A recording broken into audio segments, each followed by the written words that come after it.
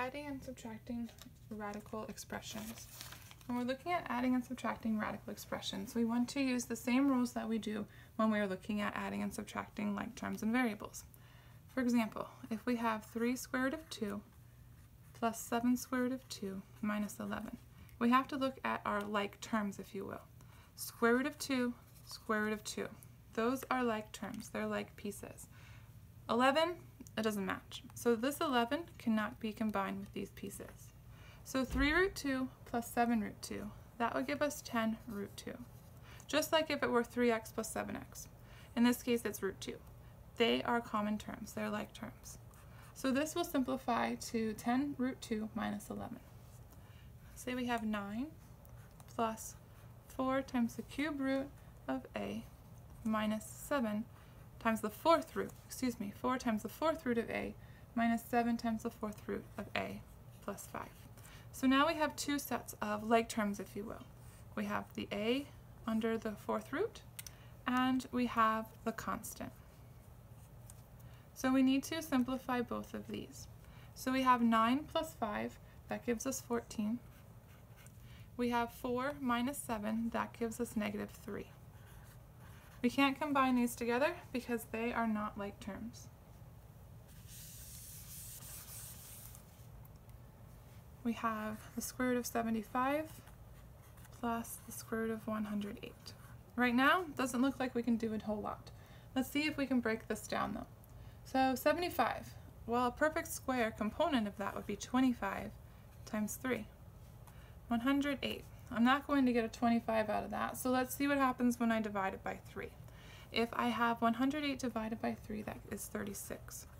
So 36 and 3. So that would look like the square root of 25 times 3 plus the square root of 36 times 3. Well, the square root of 25 is 5, and we still have the square root of 3. The square root of 36 is 6, and we still have the square root of 3. But that's okay because now we've made them like terms, if you will. So 5 plus 6 gives us 11, and then we just carry along our square root of 3.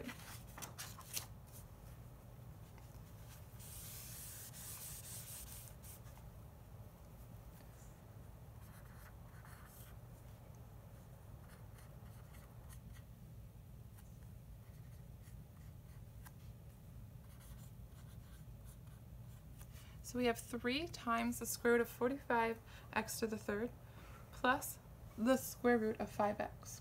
Well, 45, we can break that down. That's 9 times 3. The square root of 9 is 3. X to the 3rd, we can break that down. Remember, this is a square root, so it would be 2. If I were to divide 3 by 2, I would get 1 with 1 left over. So that would give us 3 from right here. The square root of 9 is 3. The square root of x to the 3rd is x, with a 3 left over and an x left over inside. Then we have, let's fix that.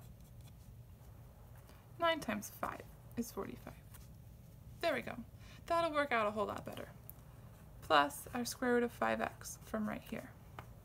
Now we have some common pieces. We have a 5x here, we have a 5x here. They're both under the square root. So let's see if there's anything that we can do. Well, I can't add directly. Here I have 9x, and I have 5x under the square root, and I have 5x under the square root.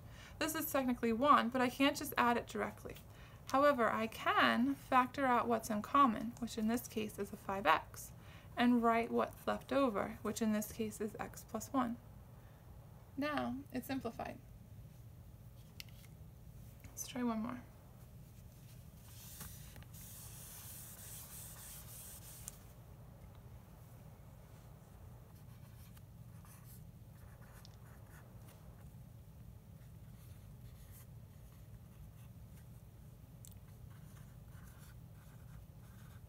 There we go.